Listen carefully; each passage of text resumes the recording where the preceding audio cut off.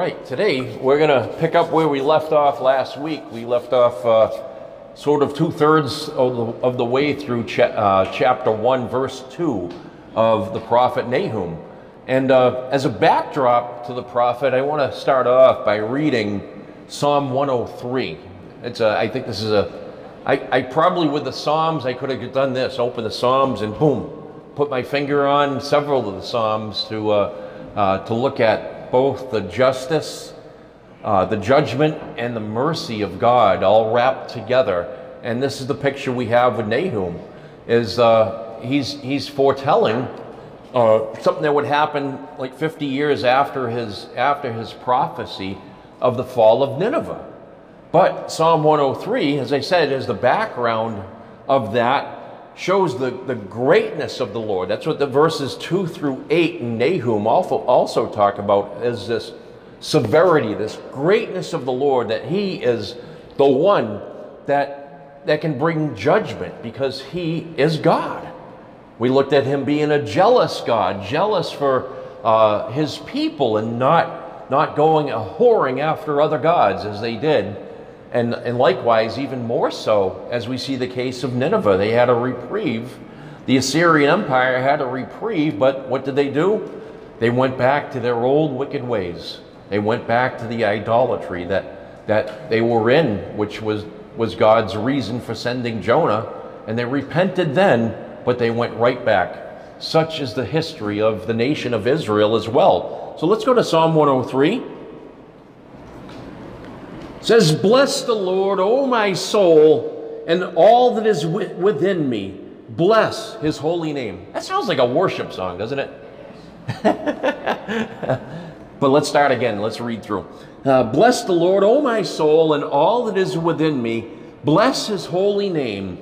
Bless the Lord, O my soul, and forget not all his benefits, who forgiveth all thine iniquities, who healeth all thy diseases, who redeemeth thy life from destruction, who crowneth thee with loving kindness and tender mercies, who satisfieth thy mouth with good things, so that thy youth is renewed like the eagles. The Lord executeth righteousness and judgment for all that are oppressed. He made known his ways with Moses, his acts unto the children of Israel. The Lord's merciful and gracious, slow to anger, and plenteous in mercy. He will not always chide, neither will he keep his anger forever. He hath not dealt with us after our sins, nor rewarded us according to our iniquities. No, as the heaven is high above the earth, so great is his mercy toward them that fear him. As far as the east is from the west, so far hath he removed our transgressions from us. Like as a father pitieth his children, so the Lord pitieth them that fear him. For he knoweth our frame, he remembereth that we are dust. As for man, his days are as grass, as a flower of the field, so he flourisheth. For the wind passeth over it, and it is gone, and the place thereof shall I no more. But the mercy of the Lord is from everlasting to everlasting upon them that fear him, and his righteousness unto children's children. To such as keep his covenant, and to those who remember his commands to do them. The Lord hath prepared his throne in heavens, and his kingdom ruleth over all. Bless the Lord, ye his angels, that excel in strength, that do his commandments, hearkening unto the voice of his word. Bless ye the Lord, all ye his hosts, ye ministers of his that do his pleasure. Bless the Lord, all his works, in all places of his dominion. Bless the Lord, O my soul." And may the Lord add his blessing to his word this morning. So we're going to be looking at the patience and long-suffering of God. I'm not going to try to go through all of Psalm 103, but I think it sounds pretty self-explanatory. Bless the Lord. He's the one that's in control of all things. With the nation of Israel, he overlooked their sins and still his promises to them are still true today. All that he's promised, he will keep to Abraham and to David. The more sure mercies of David he will keep. But we ended last week in Nahum chapter 1 and verse number 2. And while it's hot, I think this is appropriate here.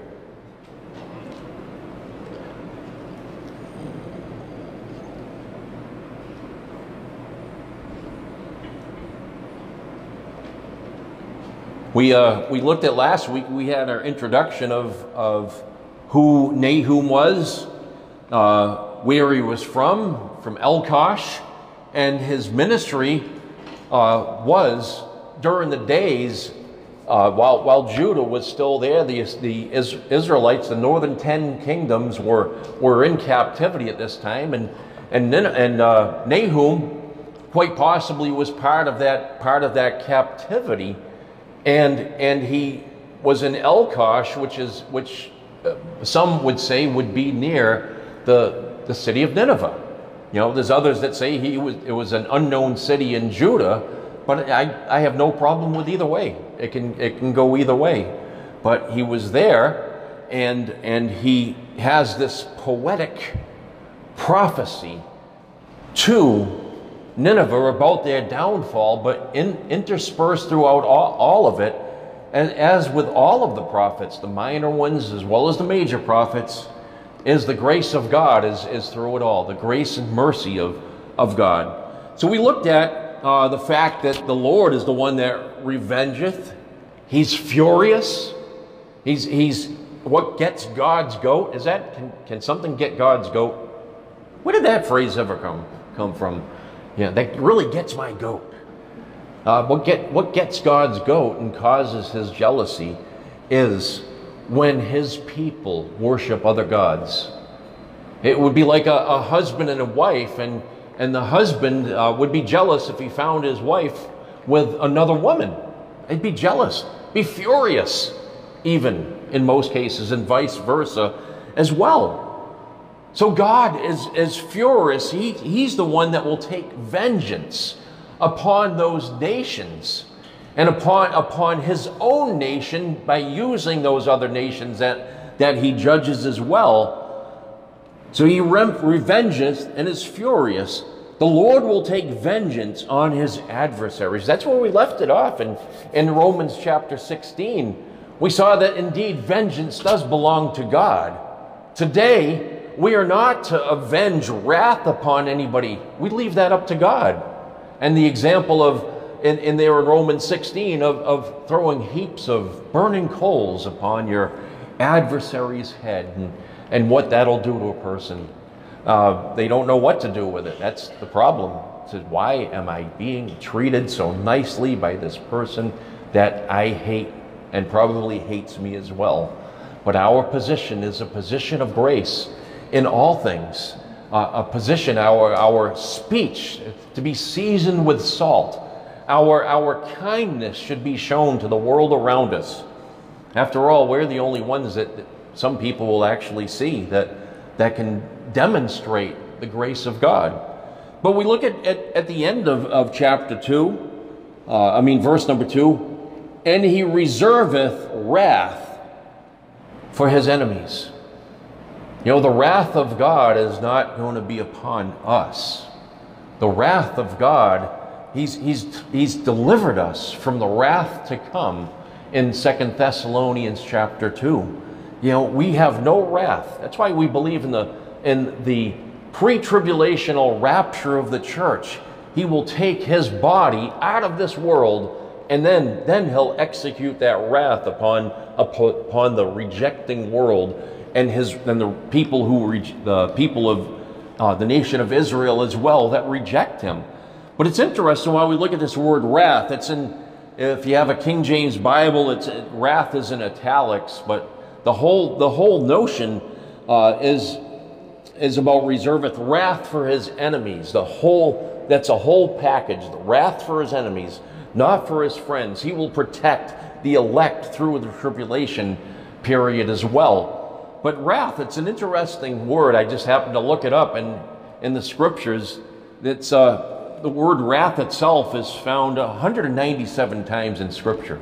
I think I may have told you about this one gentleman that we had. He was coming every Wednesday night trying to say that God wasn't a God of wrath. And I can remember Gordon.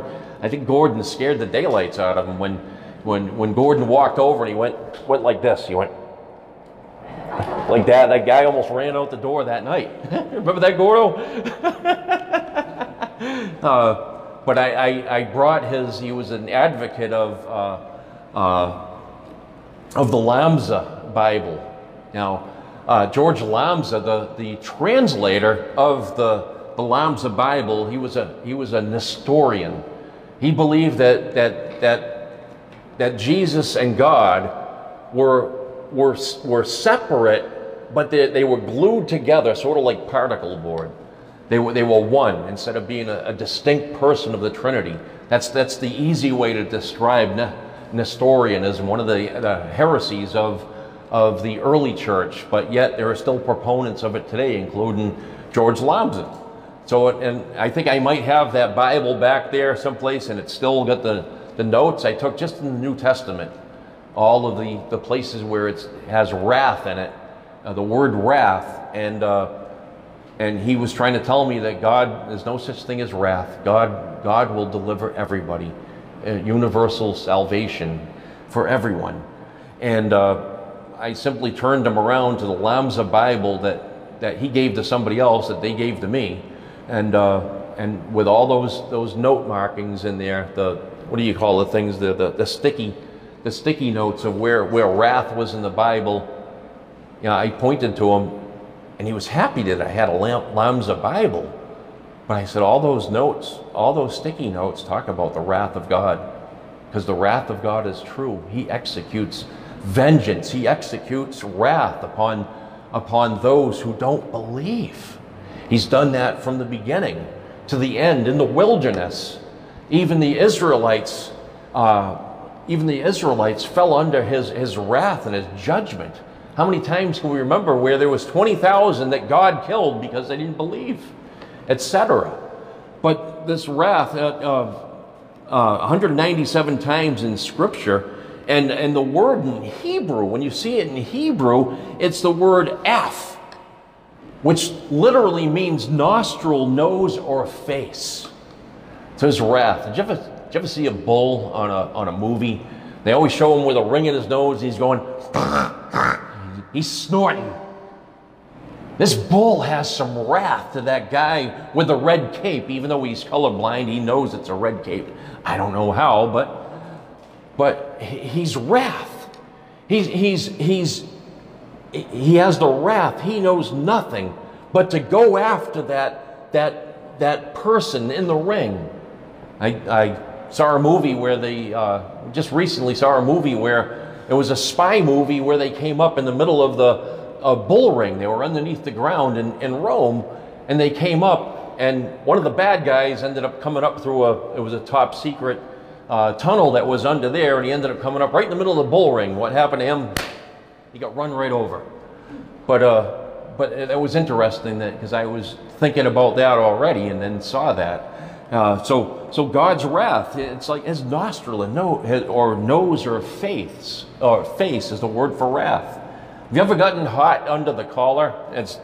That's the Greek word actually for wrath. It's basically heated, hot under the collar, aggravated, and your nose flares out and your throat flares out. You turn red. That's the exact word it means.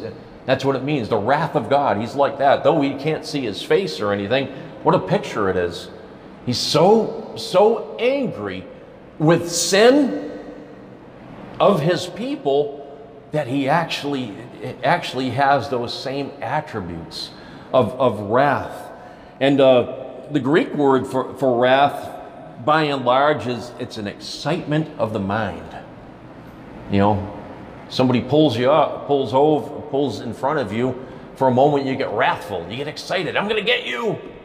But God has every right to pour his wrath upon an unbelieving world, an unbelieving people. During the summer, though, when I was working, we'd have hot days like these. It never bothered me in the summer. People would say to me, "How can you handle being out in the heat?" I said, "Well, I just think about the heat that I'm not going to withstand in hell. This place is pretty cool. Think of it that way. That'll cool you right down, right there." Amen. And so the wrath, the implication of the Greek word for wrath is punishment, indignation from God, and He is God. He has every right.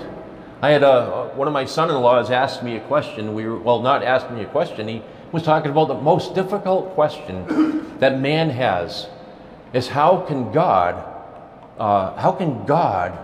allow suffering on this earth? I said to him, that's not a difficult question. I think philosophically and scriptural, it's an easy question. People don't like the answers, but it's a pretty simple question. God has every right to allow suffering. God doesn't create the suffering. He allows the suffering. Why? Because of the sin that's in the world. We're in a fallen world. We're still under the Adamic curse. We're still cursed with these bodies. And both young people and old people die. So that's why we can see the person that's never smoked a pack of cigarettes in his entire life can have lung cancer at 30 years old, and somebody that smoked 4 packs of cigarettes every day of his life can live to 103 or 107 or whatever age. It's because of this fallen nature and this fallen world that we're in. So it's not God's fault. It's mankind's fault that they're in sin. We're under the same bodies, cursed bodies, as Adam and Eve brought upon us. So God is He's able to bring His wrath. Now it's a little different word. We have wrath and we have the word wrath. You ever hear that? We don't use it today. God was wroth. He was wroth. That in Greek that means to grow warm.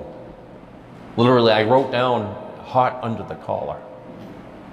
Go warm with vengeance. We have all done that before. I know, don't say you never have. We've all been hot with anger in the past, but God is the terminology for it. And the Greek is to be exasperated or angry. Simple, more simple. I love the Hebrew. There's so many more nuances that you can't even imagine how many different nuances there are in these Hebrew words and these plays on words. And then we see, without going to here, we see that the word kindled. Obviously, we know what the word kindled means. It literally means to set on fire, to burn. That's why we see throughout the scriptures, we see kindled and anger together. Anger was kindled, right? I won't do the word search right now for it, but we will see those things together so often. Anger is kindled. We already have anger as it is, but it takes something to spark it up, doesn't it? So that's the world. That's the world we're in, the fallen world we're in.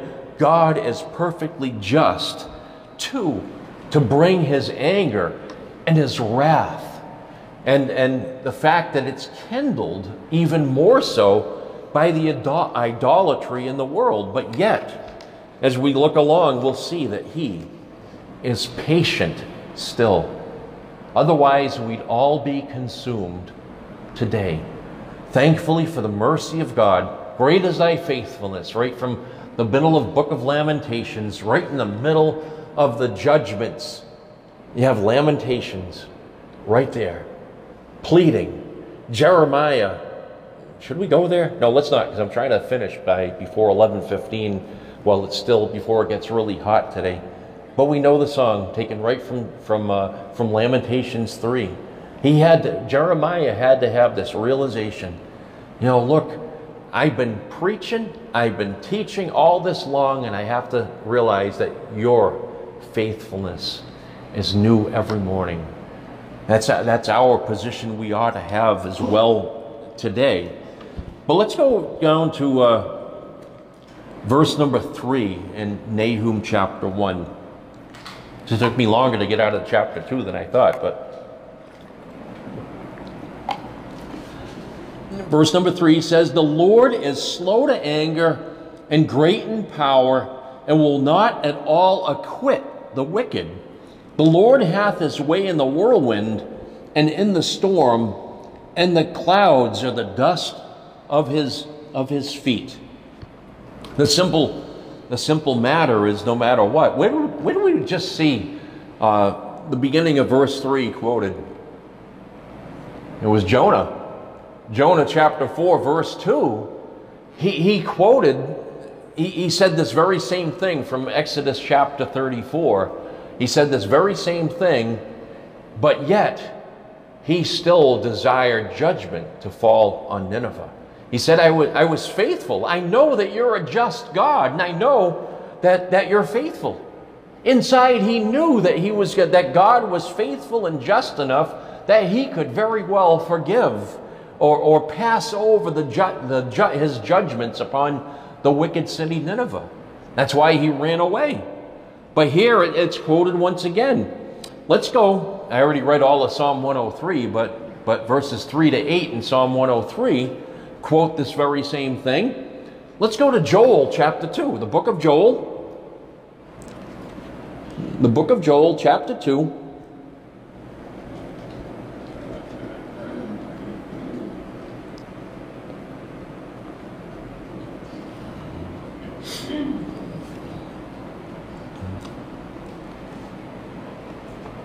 And we'll carry this out to when God will have the final judgment during the day of the Lord. Joel chapter 2. Let's go down to, I know I'd love to go to verse number 1 through 11, but let's go to verse 12, just to get the gist of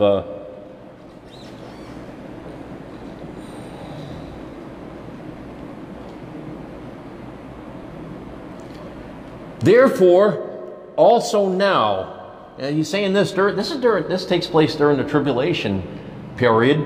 This is during the day of the Lord, during the 70th week, when God is bringing his judgment upon his nation. "Therefore, also now, saith the Lord, turn ye even to me with all your heart, and with fasting and weeping, and with mourning, and rend your heart, not your garments, and then turn unto the Lord your God, for he is gracious and merciful, slow to anger, and of great kindness, and repenteth him of the evil." If you'll turn to him, there's a chance, verse number 14, he's going to turn and not bring judgment. I think verse 14 took place in Acts chapter 2 while Peter was preaching on Joel chapter 2. He turned his anger away. At that point, he put Israel on the back burner, which we find in Romans 9, 10, and 11. He put Israel on the back burner, put them on a shelf, some would say. I think the technical word was he brought them into abeyance. He cast them aside, but not forever. He will restore Israel back to their land completely. We find that in Ezekiel 39 is a great place where the united houses of Israel will come together and they'll be back in their land, be brought back there. He will fulfill these things at the day of the Lord when Christ returns. So we see that here. And then, of course, Jonah chapter 4, verse 2, he quoted these verses as well. So he will. Remember, the issue here with the nation of Israel was to be patient. The Lord is going to have his way with his enemies. I think I was in the book of Habakkuk last week as well. Habakkuk, the questioning prophet. How come you haven't kicked the butts of the enemies? That's basically what Habakkuk was saying. And God told him to go. Write down what I tell you, because there will be a time when I am going to take care of those enemies. Write those things so that those who are able to read it can run. So they can know that this is my judgment that's coming. Remember, let all those who are in Judea flee to the mountains. You know, they'll know, those that listen, those that heard the prophetic voices from the prophets themselves would have hope. But we know what happened. They didn't listen to the prophets. The people of God didn't listen to Moses. They didn't listen to the very words of God that Moses would bring down to them. Let's go back to Nahum.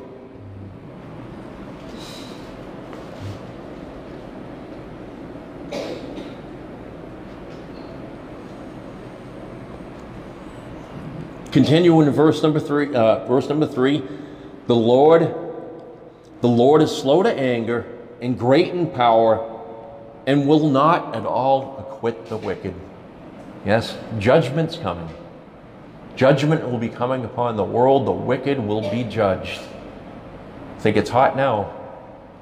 Wait until that judgment comes upon the world. Peter would talk about this as well, but we'll get to that in a couple moments. Look at the end of the verse. The Lord hath his way in the whirlwind and in the storm, and the clouds are the dust of his feet.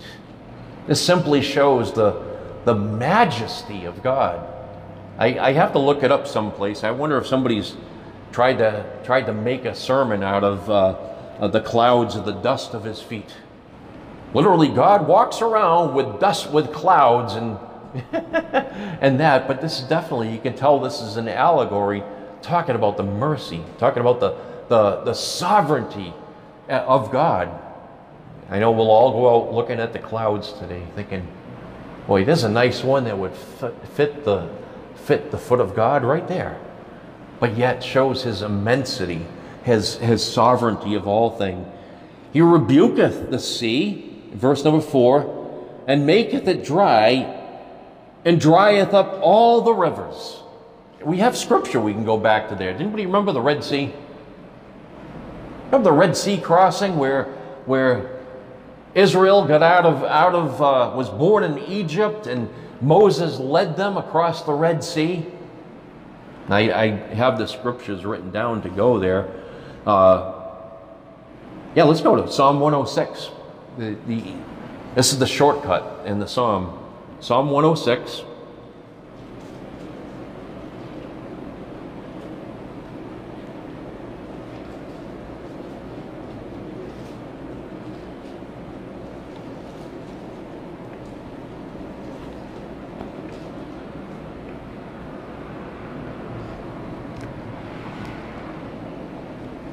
Psalm 106. Verse number 9.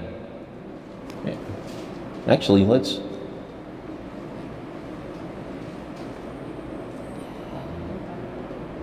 Yeah, let's go to verse number 1 through 9. Now praise ye the Lord, O give thanks unto the Lord, for he is good, for his mercy endureth forever. Who can utter the mighty acts of the Lord? Who can show forth all his praise? Blessed are they that keep judgment, and he that doeth righteousness at all times. Remember me, O Lord, with the favor that thou bearest unto thy people. O visit me with thy salvation, that I may see the good of thy chosen, that I may rejoice in the gladness of thy nation, that I may glory with thine inheritance. We have sinned with our fathers. We have committed iniquity. We have done wickedly. Our fathers understood not thy wonders in Egypt. They remembered not the multitude of thy mercies, provoked him at the sea, even at the Red Sea. Nevertheless, he saved them for his name's sake, that he might make his mighty power to be known. He rebuked the Red Sea also, and it was dried up. So he led them through the depths, as through the wilderness. And he saved them from the hand of him that hated them, and redeemed them from the hand of the enemy. And we can go on. And the waters covered their enemies. There was not one of them left. Then believed they his words, and sang his praise.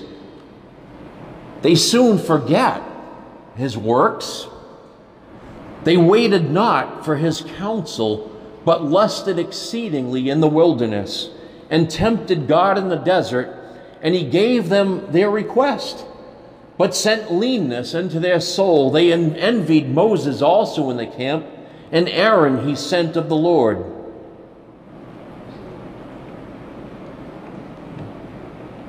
I lost my place.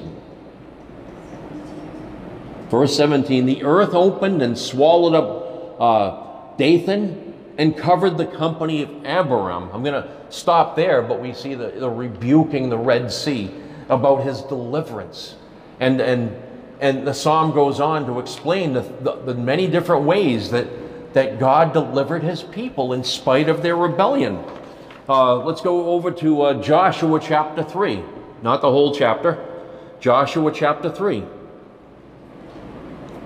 I think we know this story as well. We had Moses crossing the Red Sea, and here we have Joshua crossing the Jordan River that God dried up. Joshua chapter 3, in verse number... See, this is a short chapter, so I'm tempted to go with the whole thing. But just for the keeping with the subject today, and it came to pass in verse 14, and it came to pass when the people removed from their tents to pass over Jordan, and the priests bearing the ark of the covenant before the people, and as they that bear the ark were come into Jordan, and the feet of the priests that bear the ark were dipped in the brim of the water, for Jordan overfloweth all his banks at the time of harvest, that the waters which came down from above stood and rose upon a heap very far from the city Adam, that is beside Zarethan, and those that came down toward the sea of the plain, even the salt sea, failed and were cut off, and the people passed over right against Jericho. So God did this incredible work in the Red Sea, drying up the sea, and it wasn't just a little tiny passageway in the Red Sea that was three inches deep, as the liberal scholars would say. It was in the depths of the Red Sea, the Gulf of Akbar and the Red Sea, where they crossed over, which is probably 1,000 feet deep.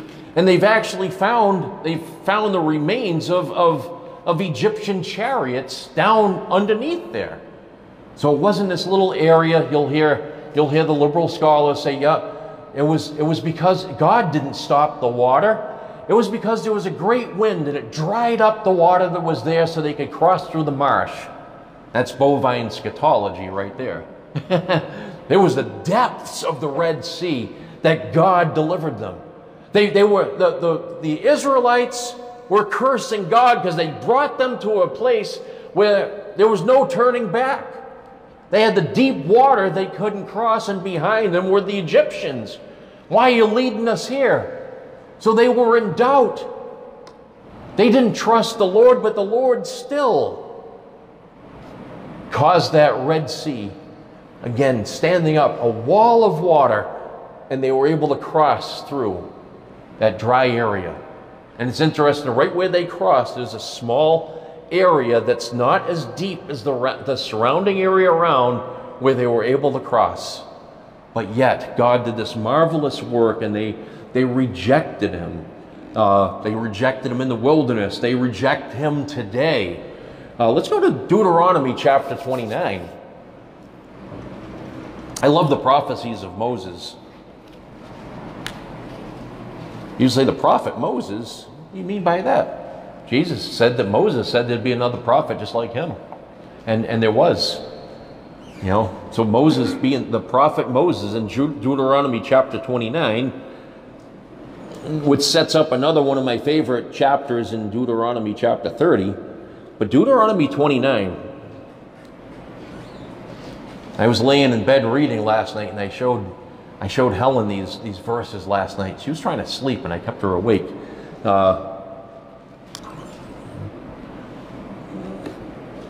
Verse number 1. Oh, I'm in Deuteronomy 1. We can start there and get to 29.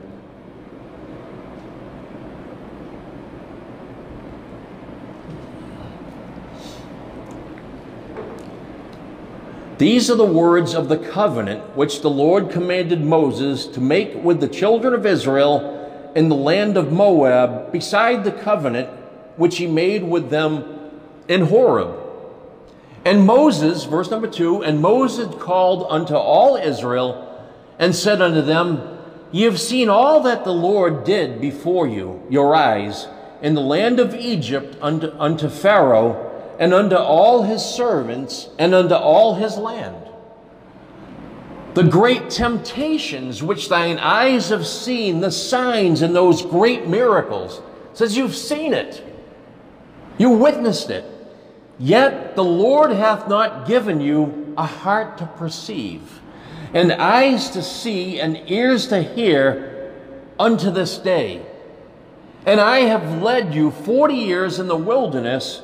Your clothes are not waxen old upon you, and thy shoe is not waxen old upon thy feet. So in verse number 4, the Lord has not given you a heart to perceive, and eyes to see, and ears to hear unto this day. You still don't understand even to this day. Why? It's not the fact that God didn't give it to them. God gave them their choice. Even Joshua made a choice. Joshua 24. As for me and my house, we will serve the Lord. You know, they had choice through it all. They chose. Again, I've been mentioning the book of Hosea. I just read Hosea again. One of my favorite books, along with others. In the Old Testament especially, because it shows that. It shows God's mercy and shows them choosing to follow Baal rather than God himself, and giving the credit to Baal rather than God. But yet, even while the people rejected him, look at verse 4. Or verse 5 rather. And I have led you 40 years in the wilderness. Your clothes are not waxen old upon you, and thy shoe is not waxen old upon thy feet. I can't even get 6 months out of a pair of shoes today. Yeah. 40 years, the same clothes. We'd have stores would be out of business. Right? Their shoes didn't even wear out. I don't know, I have my work shoes on. I don't want to look at the tread of those. But after a few months, the tread is gone. And that's only a couple miles or a few miles a day. God still protected and provided for his people, even though they rejected him. Let's go over to Isaiah chapter 6. Isaiah chapter 6. Isaiah 6.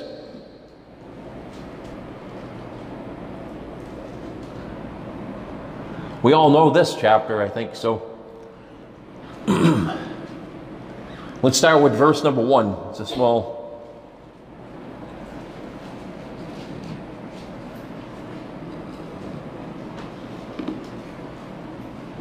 The beginning of this, I don't know how many messages I've heard about in Isaiah chapter 6. In the year that King Uzziah died, I saw also the Lord sitting upon a throne, high and lifted up, and his train filled the temple. It's a giant train filling the temple in his vision. Sort of add that to the clouds being the dust of his feet. It's talking about the magnificence of God. The wonderfulness of God. Above it stood the seraphims. Each one had 6 wings. With twain he covered his face, And with twain he covered his feet, and with twain he did fly. And one cried unto another and said, Holy, holy, holy is the Lord of hosts. The whole earth is full of his glory. Think of that. We can't put that to today because we're in a sinful world, but there will be a day when the earth will be the glory of God. The New Jerusalem will come down out of heaven, the kingdom established forever. And the post of the door moved at the voice of him that cried, and the house was filled with smoke. You know, the post, imagine the size of those posts that Isaiah saw in this glorious picture. They were moved, and the house was filled with smoke. That leads me back to 1 Kings 11 when Solomon finished or built the temple that David wasn't allowed by God because of his sin to build. And this is a little side note here. The whole place was filled with the Levites and the singers. And then the glory of the Lord came in. The place was filled with smoke. And the priests couldn't even minister because there was a greater priest that was on the premises now. And people will use that as proof text. Not Isaiah, 1 Kings chapter 11, verse 8, I believe it is, or 18. They'll use as a proof text for what's known as being slain in the Spirit. See, here it is. The priests couldn't stand to minister. It has nothing to do with being slain in the Spirit. It has all to do with the nation of Israel and having that first temple constructed. Not even for today whatsoever. But I digress and go back to Isaiah chapter 6. Verse number 5, Then said I, Woe is me, for I am undone, because I am a man of unclean lips, and I dwell in the midst of a people of unclean lips, for mine eyes have seen the King, the Lord of hosts. There is godly humility by Isaiah. He recognized his uncleanness. Had only his nation recognized they were unclean, and God desired to make them clean again, they would be. Verse number 6. Then flew one of the seraphims unto me, having a live coal in his hand, which he had taken with the tongs from off the altar, and he laid it upon my mouth, and said, Lo, this hath touched thy lips, and thine iniquity is taken away, and thy sin purged. We hear of a stone coming out of heaven and crushing the feet of the image of the beast.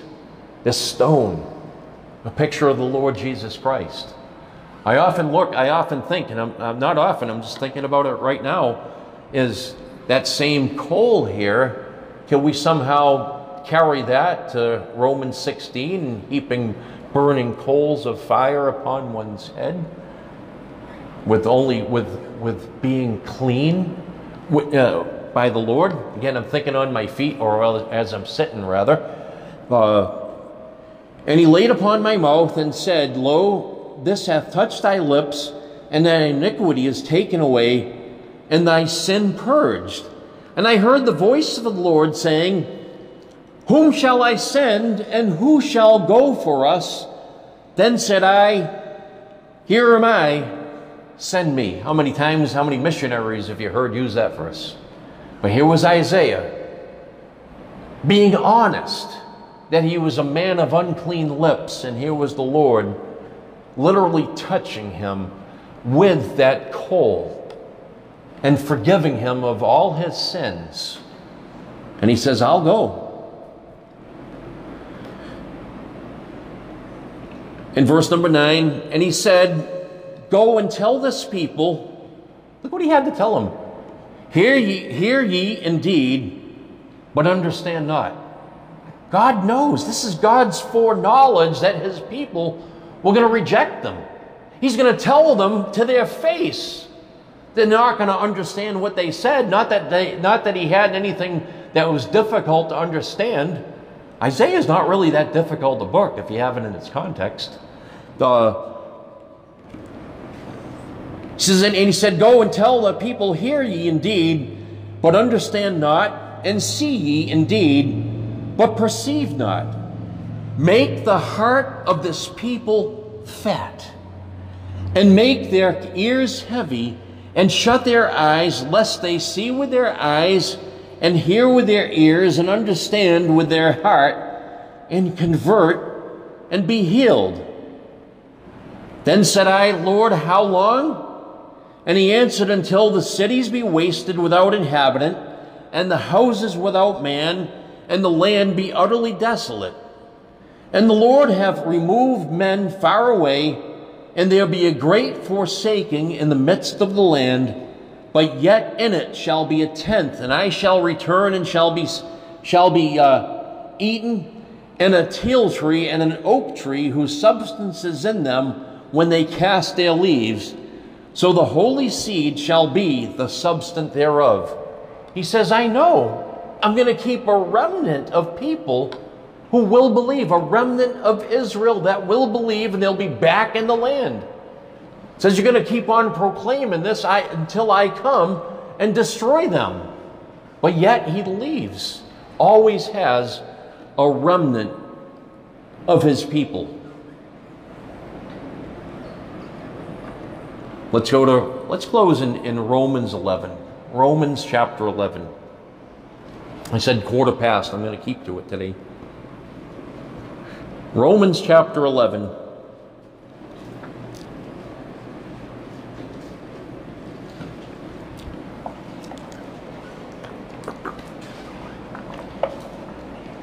And of course, if you're in Romans chapter 11, you really need chapters 9 and 10 to go along with that.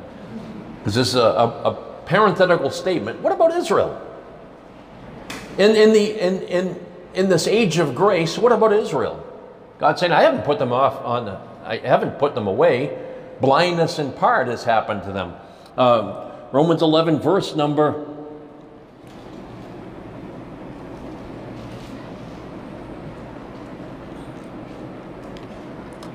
I started to quote it, but I want to read it specifically.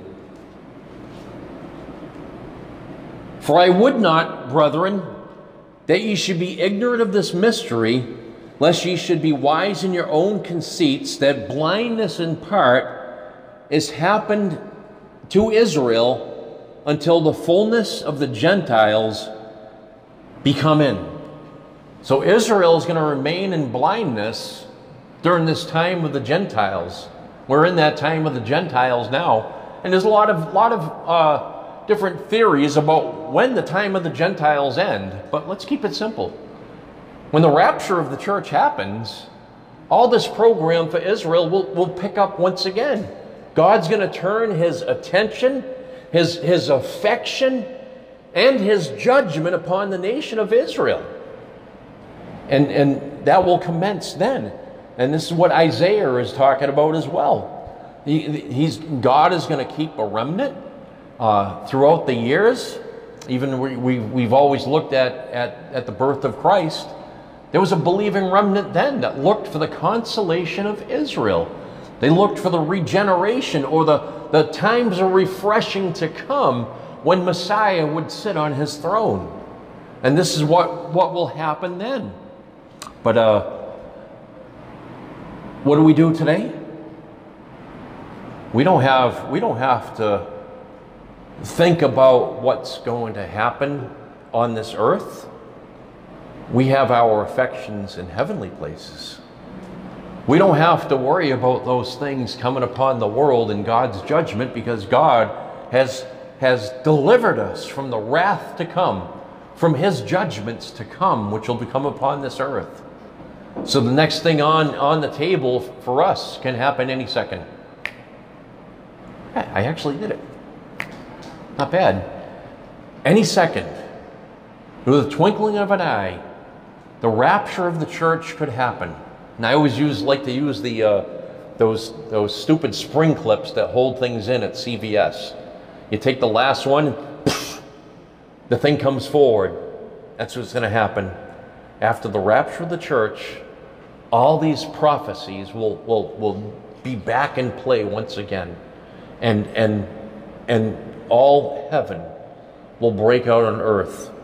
All right, one more verse in closing. 2 Peter chapter 3. 2 Peter chapter 3.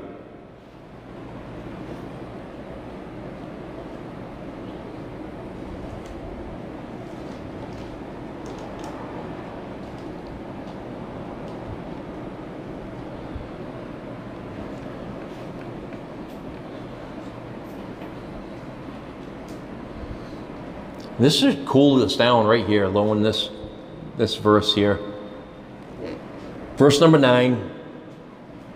The Lord is not slack concerning his promise, as some men count slackness, but is long suffering to usward, not willing that any should perish, but all that should come to repentance. But the day of the Lord will come as a thief in the night. Why? Because they're not looking for it. They've been blinded. That's Isaiah's message. They've been blinded. They won't see. They won't perceive the truth. He'll come as a thief in the night. What are they going to be blinded? You know, Bruce Springsteen wrote, "Blinded by the light," but they're going to be blinded by their own sin, blinded by the god of this world. They won't recognize the truth. But the day of the Lord will come as a thief in the night, in the which the heavens shall pass away with a great noise, and the elements shall melt with fervent heat. Let's go for a trip to Death Valley. Nothing compared with the judgment of the Lord on this earth. Nevertheless, we, according to his promises, look for new heavens and a new earth, wherein dwelleth righteousness. That's what's coming upon this earth. After the rapture of the church happens, we're in heaven. Remember, positionally, where are we today? We're seated in heavenly places with Christ Jesus. We have nothing to endure today. Endure a little heat. Might hit 100 degrees outside today. I don't know. But that heat's nothing compared to the heat that'll come upon this world when Christ returns and puts the whole world into judgment. So we can stay cool. We can stay cool with that notion that what we have here today is nothing compared with the fiery trials to come upon this earth after we're out of here. Amen.